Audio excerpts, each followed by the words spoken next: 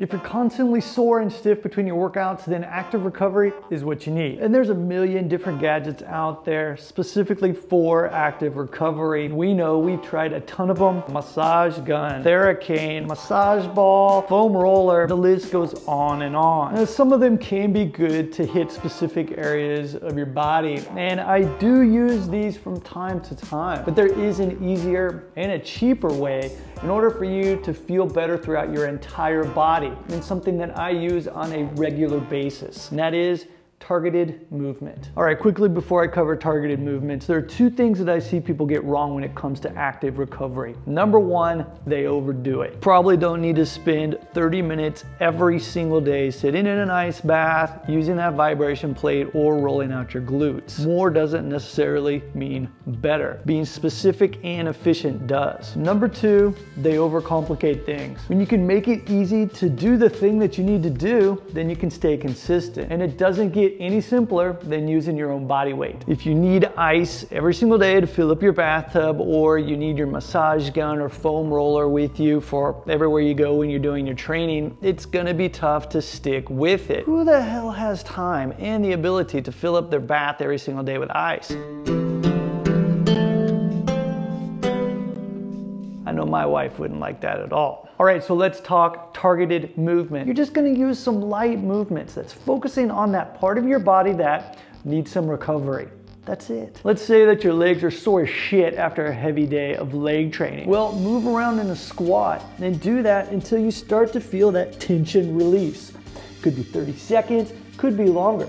But the important thing here is that you're being specific and active in using movement to help you with your recovery. Being specific and knowing exactly what to do with these movements is the fastest way to help you to recover and get you back to doing the activities that you enjoy doing in an efficient manner. By the way, we made an entire program to help you do exactly that. It's called Regulator. Here's an example and something that you can use right now. For this movement, I'm going to ask you to start in this 90-90 position. From here, you're going to let your arms slide in back and down onto the floor. Your shoulders will touch, letting the arm come up over, knees drop to the opposite side, and then pulling the arm as you sit up into the opposite 90-90 position. So hand slides out, rotates up over so that the arm is to the floor, knees come up over and fall, and you pull the arm in as you sit up out of that position. So that's it. If you do need assistance for this, feel free to use your hands by simply walking the hands back, lying down, coming to the opposite side. This hand now can go to the floor, helping you to sit up as you pull the hand close to you as you sit up into this 90-90 position, walking the hands out, up across. This hand now can help to assist you to sit up into this 90-90 position, gradually working on being able to go directly from the 90-90 to the 90-90.